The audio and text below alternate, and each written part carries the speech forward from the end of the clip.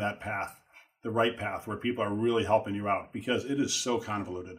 Yeah, that's where the magic happens. And that's actually like what I'm doing is I am kind of leveraging this online space that to me, it's more than social media, it's the online world. But Right. to me, it's just this big space that we haven't yet tapped as a healthcare community.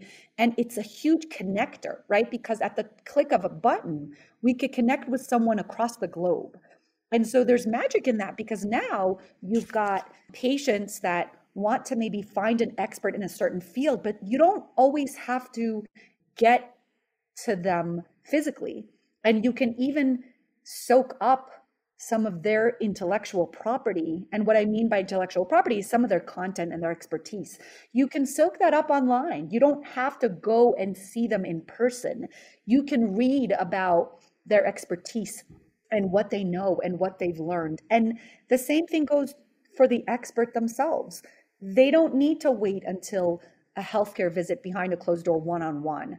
They can now suddenly write, let's say, just I'm randomly picking this, but write something in a blog and have an impact that's greater than one-on-one. They can have an impact that's 1 on 1 million if they have 1 million followers, for example. And that Right. to me is the future, is that because that connection is so powerful and is so exponentially big, that's where we're going to turn, is these connections that are sort of online because of the power. Now, that just understand me so that nobody misunderstands what I'm saying. I'm not saying that we should replace that one-on-one physical connection, because you can't replace it.